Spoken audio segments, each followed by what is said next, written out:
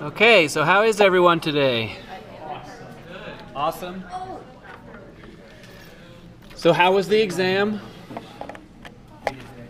Was it everything you hoped it would be? So shh. We got to get going. So any questions about the exam?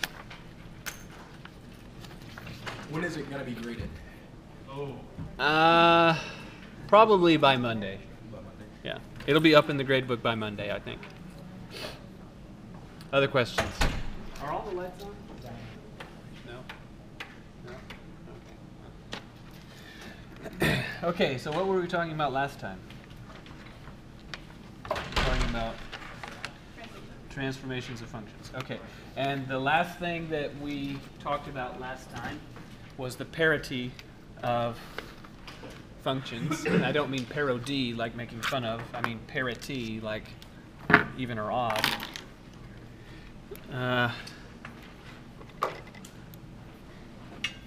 So to remind you, today's the 18th. And then what we said last time is that in the case that you have a function f, and in the case that f of negative x is f of x, that is to say that negating the input has no effect, then such functions are important enough to have a special name. What's the name for such functions? Even. Okay, so this is even. And then if you take the input and you negate it, and then that turns out to be the same thing as negating the output, so negating the input results in negating the output, then such functions are called what? Odd.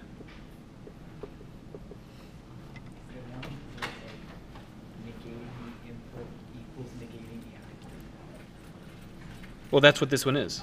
Negating the input is the same as negating the output. This one is negating the input is the same as doing nothing. So functions can be even or odd, and they can be neither, just like numbers. So what's an example of an even number?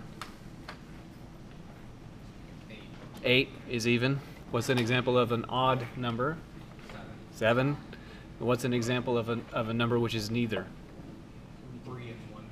3 1/3 is neither, because evenness is construed as you take away 2 until you can't take away any more. And if you have 3 1/3 and you take away 2, then now you have 1 1/3. And so, you know, we could do this process with 11. Say you take away 2, then you have 9. Take away 2, then you have 7. Take away 2, then you have 5. Take away 2, then you have 3. Take away 2, then you have 1. So when you finish this process, if there are 0 left over, the number is even. If there is 1 left over, the number is odd. If neither of these things occur, then the number is neither one. Okay, good. So for that reason, 0 is even, right? Because after you take away 2 from 0, as many groups of 2 as you can, how many are left over? 0. So 0 is even. Okay. So for example, how about the function f of x is x cubed and then divided by x squared plus 5. And the question is this even, odd, or neither?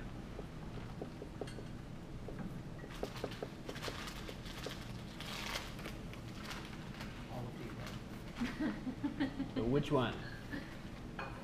Okay, well, notice that the algebraic tests, they both are asking a question about, well, what would happen if you negate the input?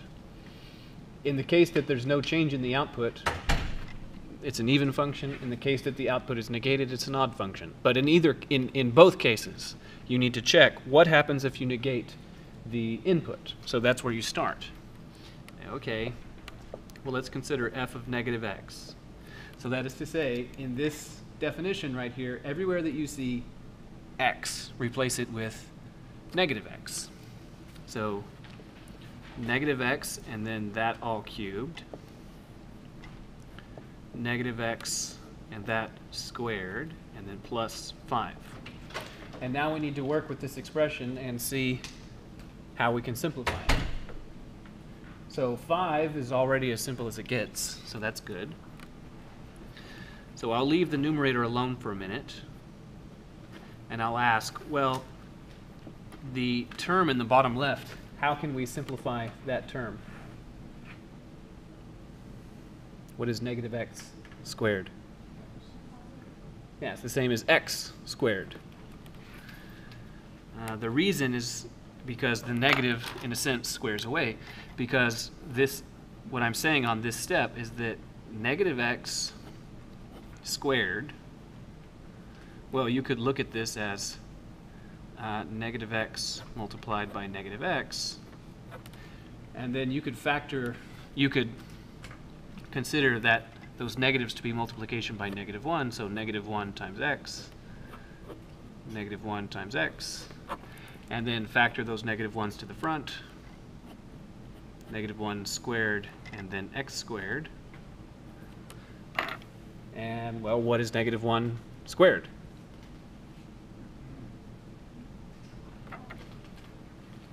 No, the square root of negative 1 is I, but negative 1 squared is 1. So the negative squares away. Okay. What about the term in the numerator?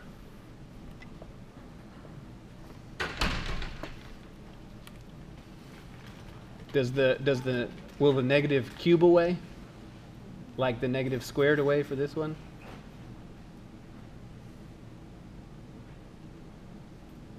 Does it cube away? No, it won't, right? Because, because we have an odd number of negatives.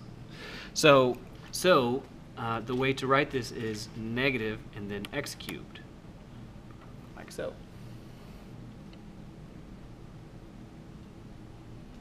Okay. So now I'm going to make one more step, and that is I want to know, is this expression the same as that one or that one? So is it the same? So is this expression exactly the same as this one? No. It's not exactly the same. But what if we were to factor out a negative? That is to say, what if we say negative and then this? What do I need to write in here to make that right? X cubed over negative x squared minus 5. Not quite. Is it close? Kind of close. So what you suggested was we'd have to factor out more than one negative. So we're just this negative right here. So x squared plus 5. This is what it would be if we did that. But this term, this expression in the big round parentheses that I'm covering up, we already have a name for that. What's its name?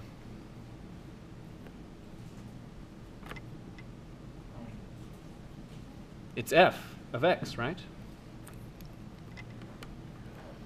So this would be negative f of x. So what we've said is that negating the input is the same as negating the output. So what's the conclusion about f? It's odd.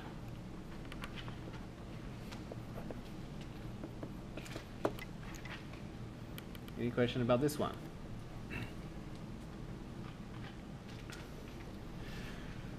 Okay, how about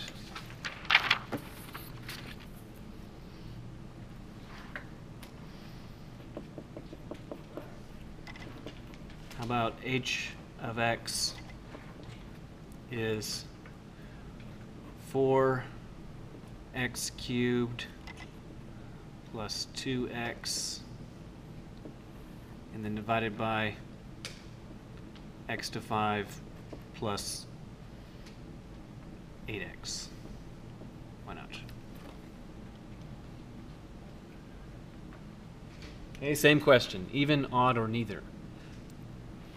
So how do we address this question?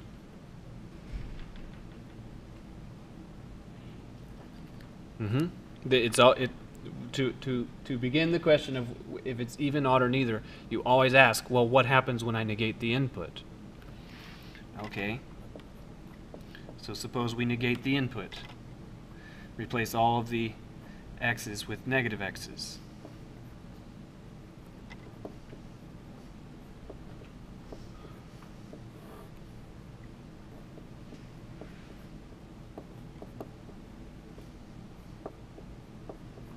Okay, then we need to carry this through to its logical conclusion. Okay.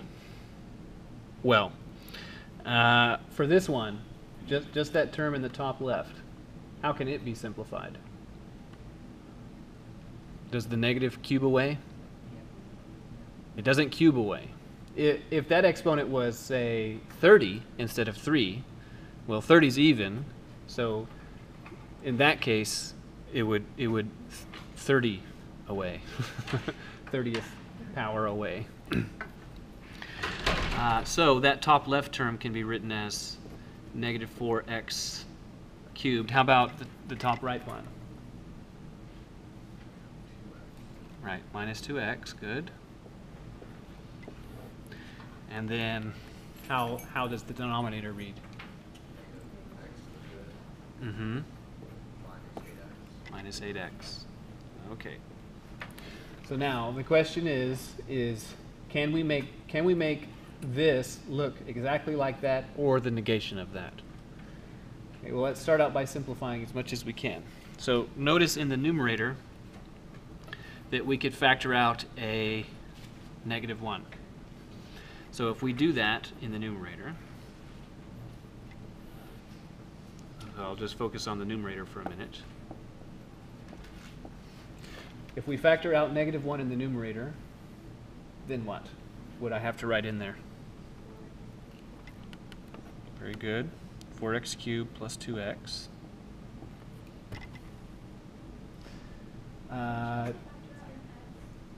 We could, but that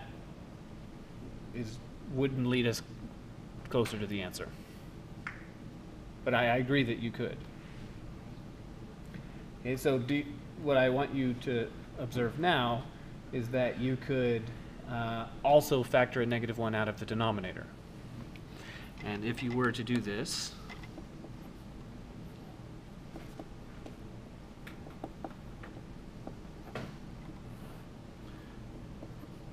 then it would look like x to 5 plus 8x. And now you can cancel the negative 1's, numerator and denominator, and you obtain that the numerator is 4x cubed plus 2x divided by x to 5 plus 8x. So what's that telling us? It's even, right? It's saying that, you know, this is exactly h of x. But we're saying that the way we got h of x was from negating the input. So negating the input is the same as having done nothing at all.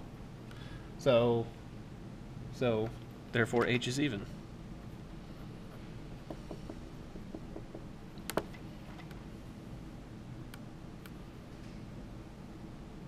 Any question about this one?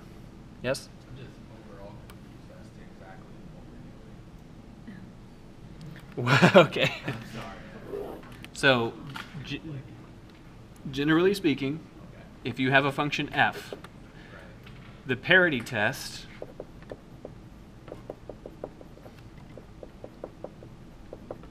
is that you take the function and instead of plugging in x, you plug in negative x.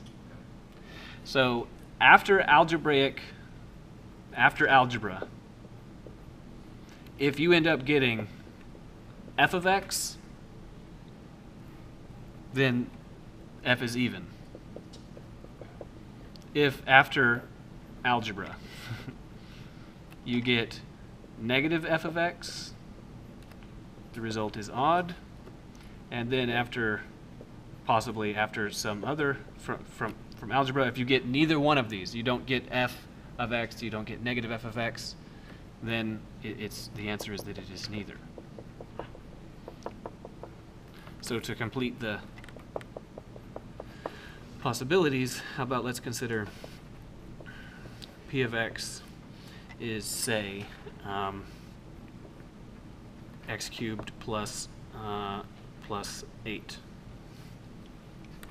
And then same question as before, is it even or odd or neither? P of negative x. Mm-hmm. X third plus 8, right? Yes, so we'll negate the input and observe what happens. So we can simplify this.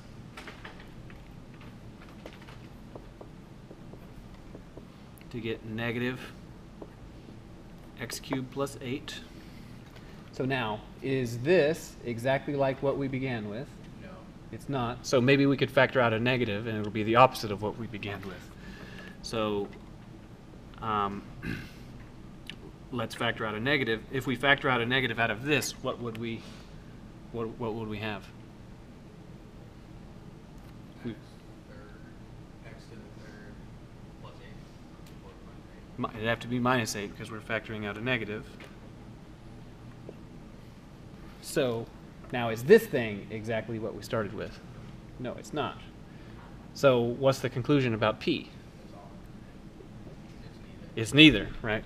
Because this is not P of x, and because this is not negative P of x, because of this, it's not even. Because of this, it's not odd. So it's neither one. What would negative p of x have looked like? It would look like this. So here's a function where we said, well, here's a function, plug in negative x, and then right here on this step I asked, is this exactly f? And y'all said, nope, it's not. So I said, well, what would it look like if we factored a negative out of that expression? And then we did that. And then I observed, oh, but that's f. So the negative is outside the parentheses, and what's inside the parentheses is exactly what we started with. It's exactly what. That's f of negative f of x. Mm-hmm. Which means no. Okay. So as a result, it's odd. Yes? Okay, so I get it. Like, what we have gonna Well, so the simplest and easiest answer is to say that in 2 weeks you're going to have a quiz, and this is going to be one of the questions. Okay. Alternatively, I could say, well, presumably you're here because you have some professional aspiration. And presumably. And this is one of the stepping stones. And then otherwise, to have a scientific or math answer, is that remember that last time we talked about whether or not what it visually means for a function to be even. It means that it has a horizontal symmetry. So, like for example, human bodies have a symmetry across the vertical axis. So in that sense, we're even. So this happens in real life. And then another place in real life would be if you can, so can you remember the child's toy, a seesaw? Imagine a more interesting one where instead of it being a stick that each of you are on, imagine it being a disc, right? So that you've both got to stay balanced. So if you take a step forward toward the center, then your counterpart must also to stay balanced. But if you take a step right, then your counterpart has to take a step would be left according to you, right? So what's happening is that they have to do the opposite of you. So that the symmetry in that situation is odd symmetry. Okay. So God is what it is. Yeah. Okay, good. Fine. So now we'll briefly talk about absolute value functions. So this is section 3 point, I don't know, 6. But because of the way that we covered all the other things, there's really nothing to say in this section, because we already said everything there is to say. So in the first place, the definition of the absolute value is, for the 5th time or something, x when x is greater than or equal to 0, and negative x when x is less than 0. And also, for the 5th time or so, I'll ask the expression negative x. Is it possible that negative x could ever be positive? Yeah. If x is negative, negative x is positive, for example, when x is negative 10, because then negative x would be negative 10, which is 10. So this comes as a great surprise to many students in college algebra, for the obvious reason that it's kind of weird to think that if its name is negative x, it could still be positive. Okay, but it just can be. Okay. Second is that the shape of the absolute value function is what? A V.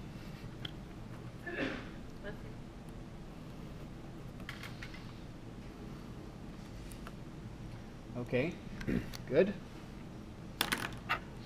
So now here's an example. Suppose that we have the function f of x is 4 multiplied by x minus 3. And then how about plus 2? Okay, my first request of you is please find its x-intercepts.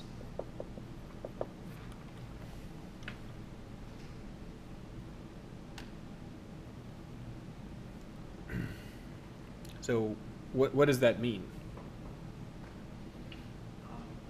Where y is 0. Right. So these are all the locations where y is equal to 0. And then construing functions to be machines that you give them inputs and they produce for you outputs. What it's saying is, tell me all the inputs so that the output would be 0.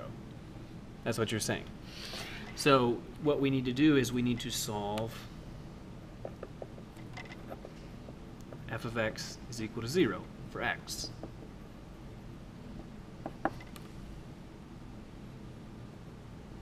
Tell me the inputs so that the output is 0. Okay.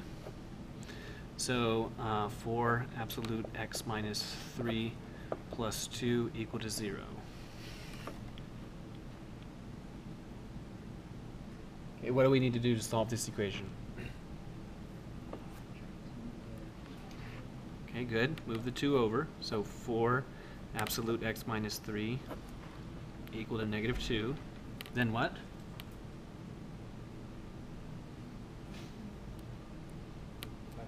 Divide by 4. Okay. Absolute x minus 3 is, well, negative 2 over 4 is negative half. Now what?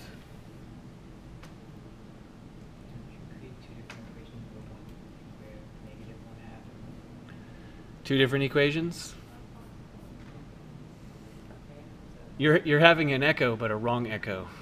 okay. You're having a memory, but a false memory. It's not possible. Why is this not why is there no solution to this equation? Right.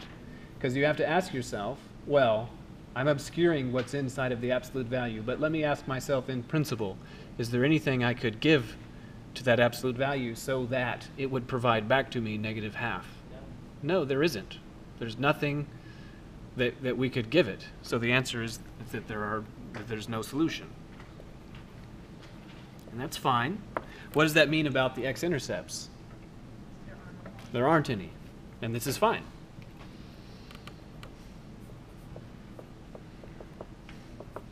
It's extremely important when you're doing a math or science or business or what have you problem, if someone asks you, well, tell us what we need to do so that we can achieve that. And it's very good of you to be able to say that actually it's not possible to achieve that for these reasons. Because otherwise, you might, if it's a business situation, you might find yourself spending months and months and months trying to achieve something that in fact is not achievable. Okay. So how about the y-intercept? What does that mean? Where x is 0.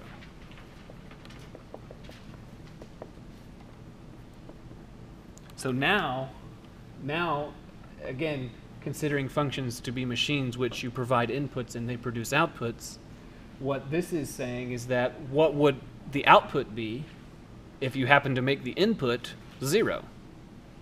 What would you get if you did that? Okay. So f of 0 is equal to, plug in 0, so that'd be 4 multiplied by -3 absolute value, and then plus 2. Well, what is that?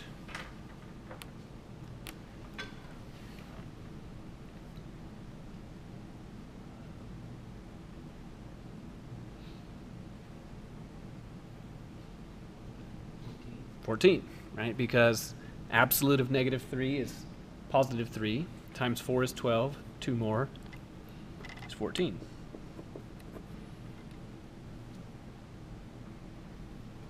Okay, so where's the y-intercept?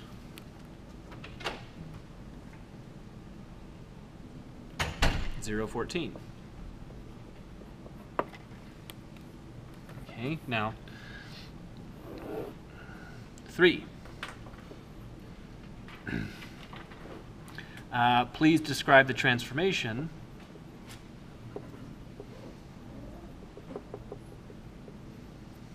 which does the following, which changes y is absolute value of x, which is the one that you know to look like that, okay, to this one. Y is 4 absolute value x minus 3, and then add 2. So this is there's a way to transform the typical, the standard y is absolute to this one. So what I want from you is to say, well, horizontal this, vertical that, and all that kind of thing. Okay? Well, in order to get it right, you need to make sure that all the little numbers, 4 and 3 and 2 and all of that, they all go with, they're all partnered up with who they belong with. So this 2 is affecting something. Which variable is it affecting? It's affecting y, actually. It's affecting the output. So let's move it over to be with y. So this is a little better.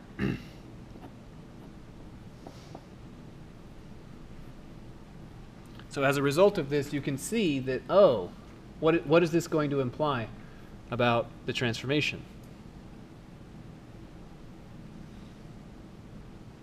So will this be vertical? Yeah. Will it be vertical or horizontal? Vertical, because we're playing with y. And then will it be a shift or a scale? A shift. How can you tell? Because it's subtraction. Okay, so then, so it's going to be vertical and it's going to be a shift. Is it going to be down or up? Is the plot going to move down or up?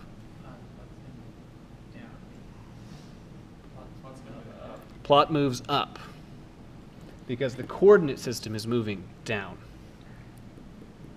Okay, good. So we've established that much.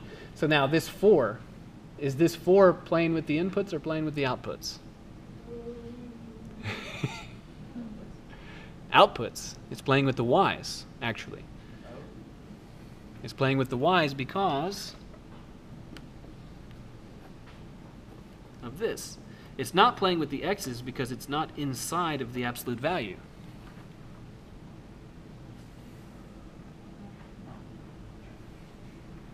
So as a result, there's 3 transformations going on. What are the 3 transformations? We already said this one. Y is shifted, 2 is scaling. So there's a vertical shift of 2. What's this one going to mean? Scale. Okay, so this will be a vertical scale of how much? 4. And then what does this one indicate? Horizontal shift of 3. Okay, so now let's sketch that.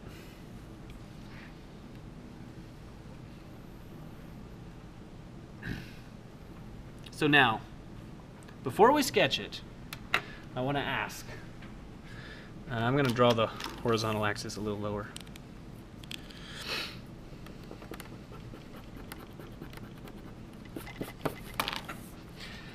Before we sketch it, I want to ask.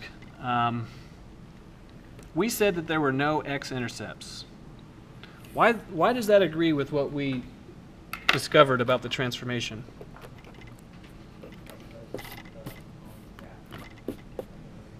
The plot is going to move up. Yes, and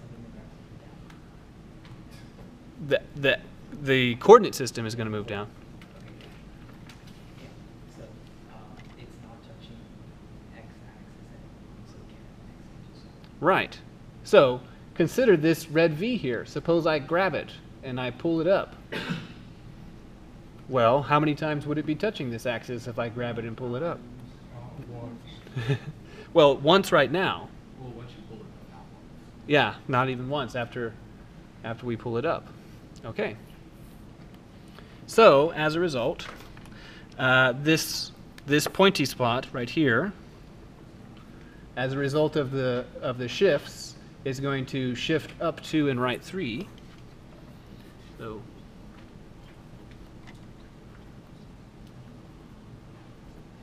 what was it? 1, 2, 3. Yeah, right here. It's going to be right there. Furthermore, besides that pointy spot, we also know this y-intercept. This y-intercept is going to be at 0, 14. So that's like way up here. Something like that. And then after that, it's just got to be a v.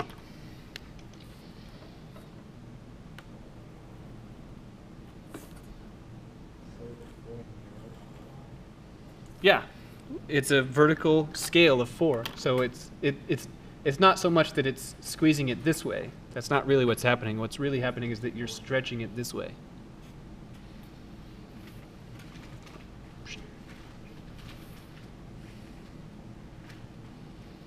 Okay. Any question about this? Yes? So if you're writing out the transformations and you're not drawing it, and you say like vertical shift 2, you don't have to indicate the direction. No, because vertical is indicating that it's up or down, and 2 means up. So a vertical shift of -2 means down 2. Oh, so like if you had a horizontal shift, you could move it to the left instead of negatively. Correct. Other questions? Okay. Exciting. So now, what time is it? Good. So now we're in section what? Section 3.7. And it is called inverse functions. So now this, so in the course, we end up going over, I don't know how many sections, how many textbook sections, but it's on the order of like 30. We go over about 30 sections, and this one is probably in the top 4 for difficulty. Okay, so I'm just warning you. I'm not trying to scare you or anything like that. I'm just saying that, okay, here comes kind of a difficult bite.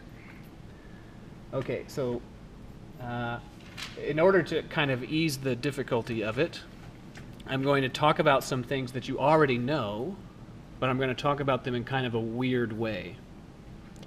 Okay, because if I talk about these things you already know in this weird way, then it's sort of a smaller jump for me to talk about this new thing that you've never heard of, more or less never heard of before, unless you've taken college algebra before. Okay. So, this is stuff about addition.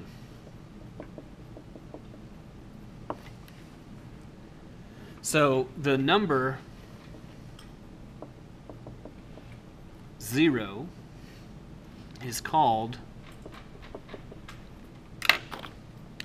the additive identity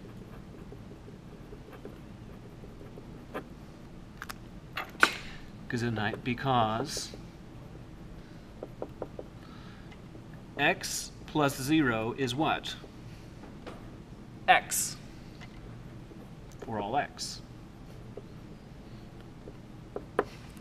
So 0 is called the additive identity because it's the only number that you can add to x, and it's the same as having done nothing. Right? If you add 3, that's going to change. It's going to change it. If you add -4, that's going to change it. But adding 0, that's the same as doing nothing. So 0 is referred to as the additive identity. So two numbers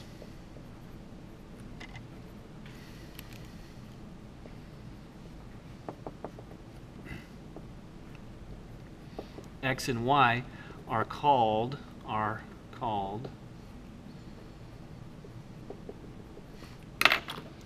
additive inverses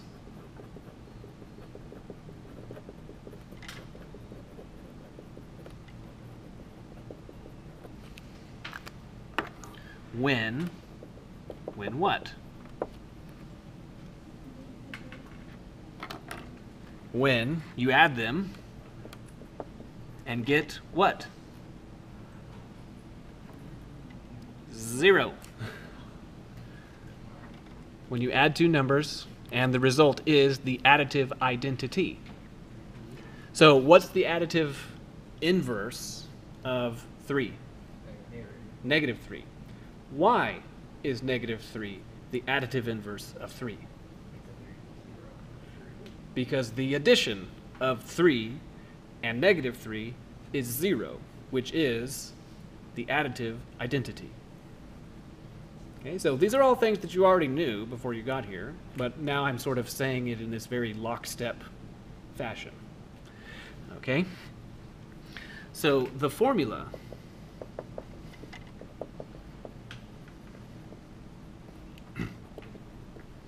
for additive inverse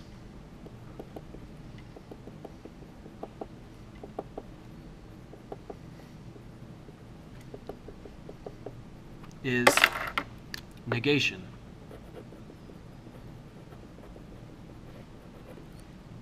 Which is to say, the additive inverse of x is -x. Okay? So last statement we need to make. Which numbers have an additive inverse? All of them do, right? Well, does 0 have an additive inverse? Well, what's the additive inverse of 3? -3. What's the additive inverse of -5? 5. What's the additive inverse of 0? 0. Because, given the number 0, if you negate it and get 0 and then add them together, what do you get? 0. 0. So 0 is the additive inverse of 0. So all numbers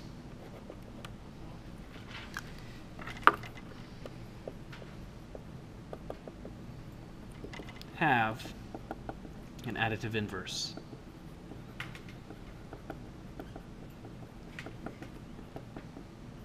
Okay. These are all things that you knew.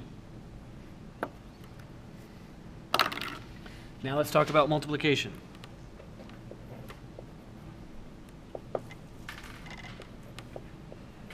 So the number So by analogy now. So for addition, we said that the number 0 is the additive identity. So what's going to be the multiplicative identity? Not 0. It's going to be 1. It's going to be 1. So the number 1 is called the multiplicative identity. Because why? Anything times 1 is itself.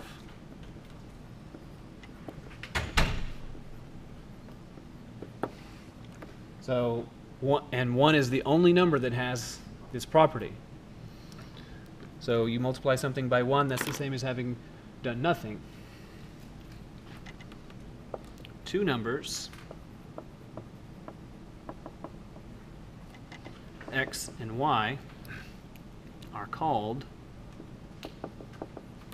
multiplicative inverses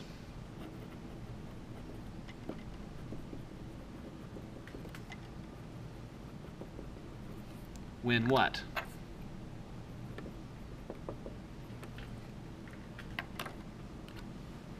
So now this is by analogy to this.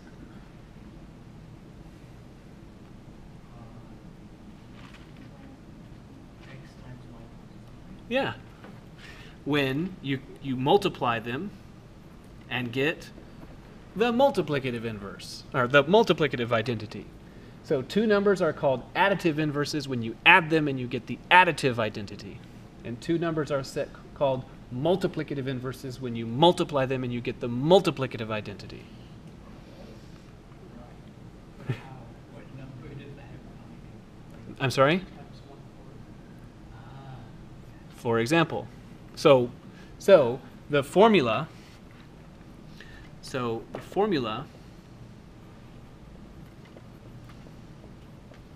for multiplicative inverse is reciprocal.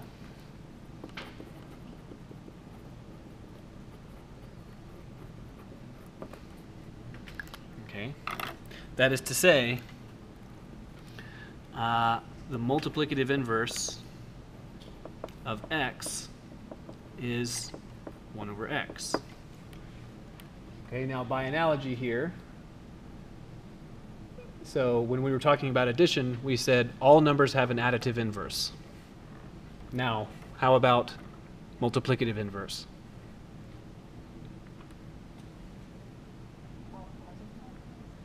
All numbers besides 0. All numbers but 0. So now all non-zero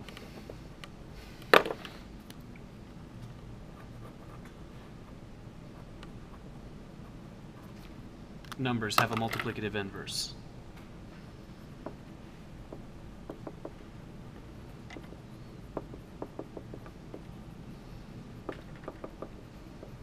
Now, some students say, I can ask, well, why doesn't 0 have a multiplicative inverse?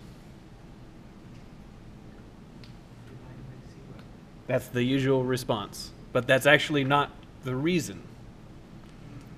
I agree entirely that you can't divide by 0. I make no dispute. But that's not the reason why 0 doesn't have a multiplicative inverse. The reason why it doesn't have one is because consider this equation. 0 multiplied by y is equal to 1. What y would solve this equation? There aren't any. This is why 0 doesn't have a multiplicative inverse. It is also why you cannot divide by 0, because this equation can have no solution. This is why. So this has no solution.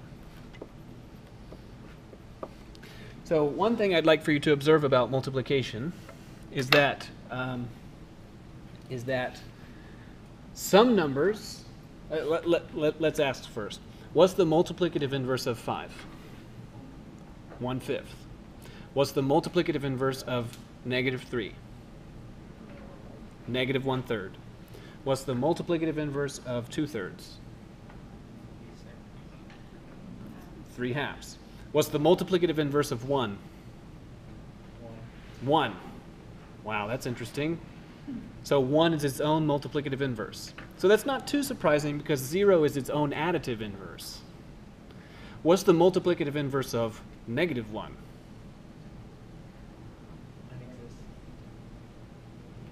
Negative 1. Negative 1 is also its own multiplicative inverse because what's negative 1 times negative 1? 1, which is the multiplicative identity. So what I want you to see from that is that multiplication is already more complicated than addition because it has, not only is the multiplicative inverse of 1 equal to itself, the multiplicative inverse of negative 1 is also equal to itself. So we don't talk about it in this class, but when you have an operation where something is its own inverse, those items are called involutions. So addition only has one involution, but multiplication already has 2. So now, here's the thing. The first thing we're going to do next time is that we talked about identities, inverses, and formulas for addition. We talked about identities, inverses, and formulas for multiplication. And now we're going to talk about the exact same thing, but for functions. So functions have an identity. There can be functions that are inverse to each other. And furthermore, when you have two functions which are inverse to each other, we're going to have a method to compute the inverse of a function. And furthermore, not all functions are going to be invertible. Just like not all numbers are multiplicatively invertible. So specifically what we're doing is that this was addition, this was multiplication, and on Friday we're going to talk about composition. Compositional identity, compositional inverse, and the formula for a compositional, computing a compositional inverse. And we'll do that on Friday. So have a nice Wednesday.